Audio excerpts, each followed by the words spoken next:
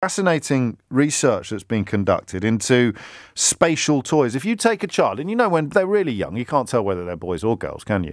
You generally make a punt, you take a guess at gender based upon what they're wearing. That's increasingly difficult these days as well. Or when they get a tiny bit older and their hair has grown long or something. So these are old labels that are obviously arbitrary, but this is the world we inhabit. If you put a baby in clothes that are masculine, and then give that baby to another adult and give them a toy box, they will reach for the toys that are more spatially aware.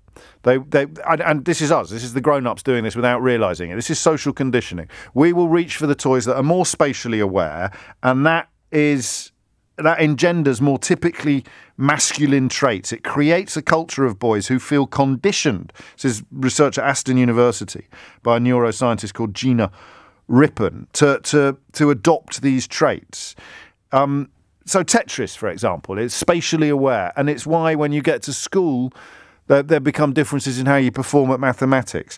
The idea that some toys are for boys and some toys are for girls, and this is where I do see the potential for debate, is I'm going to use the word unhealthy.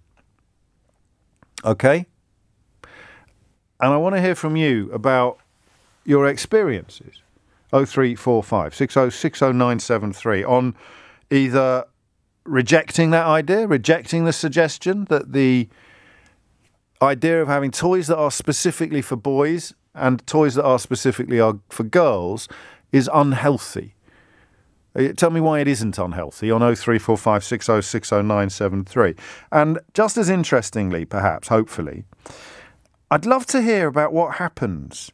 And I want this to cover all ages. So if your little baby is 59 now, but when he was 5, he really wanted to play with dollies rather than with guns or cars, what was that like? And then perhaps we can compare it to what it's like now. Do we still have problems with this? Do we need shops to insist, and this is happening in California, so it's not happening here yet, but it's happened in some clothing departments, hasn't it, where they've brought in gender-neutral stuff. I guess, in a very long-winded way, I'm saying, what on earth is wrong with gender-neutral gear?